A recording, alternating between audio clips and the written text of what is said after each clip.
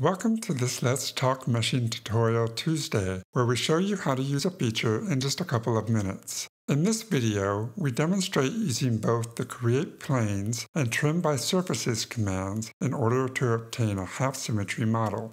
This becomes useful when users only want to focus on and mesh half of their models to help reduce the size of their grid.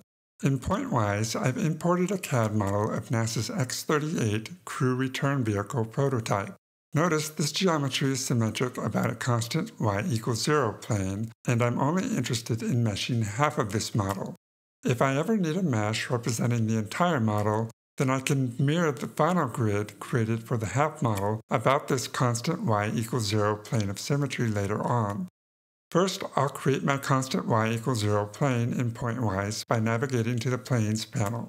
To do this, select Planes from the Create menu.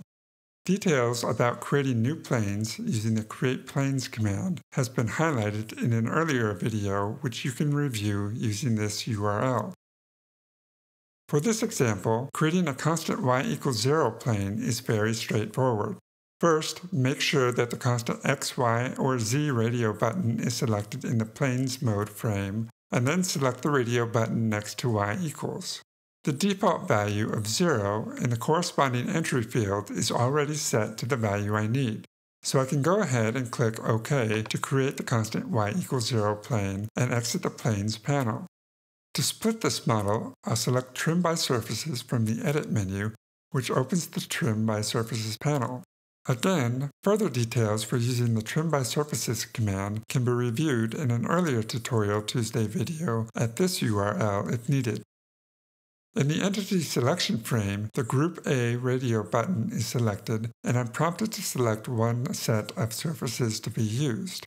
I'll go ahead and select the model, toggle the Entity Selection radio button to Group B, and then select the constant Y plane.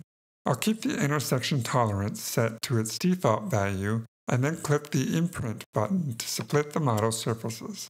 The number of new quelts that are created by splitting surfaces appears in the table displayed at the top of the panel. A non-zero value confirms that these surfaces have been split. I can save these changes and exit the Trim by Surfaces panel by clicking OK. With the surfaces of my model split along the constant y=0 plane, I can either discard half of the surfaces by first selecting them and deleting them, or stashing them away in a new layer.